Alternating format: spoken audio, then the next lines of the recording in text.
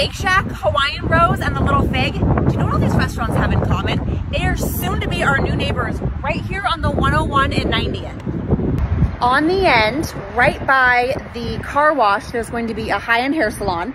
And then there's going to be a cosmetic dentistry and a weighted Pilates studio. And then a true food concept called Little Fig is going in on the end here. The other side, right by the Cafe Rio, is also getting a gelato bar. And then on that open pad on the other side of the Black Rock, closest to the 90th 101 exit, that is where we are getting a Shake Shack and a Hawaiian Bros. Those will be two standalone businesses right there in that intersection. On the other side of the intersection, now I'm standing on the other side of the 101 freeway where this huge pad is going to be home to live entertainment. We are getting a Tennessee Dallas concept called the Rustic.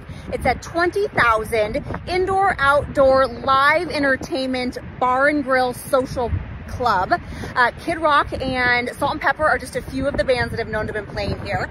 We are also getting a Pickle and Social, so that's also like an entertainment bar, indoor pickleball facility, and this is pretty cool, a indoor teach you how to surf park. Who says we don't have waves in Arizona? Next 24 months, we're gonna get a whole new gamut of restaurants and live entertainment. The ranch is getting an upgrade.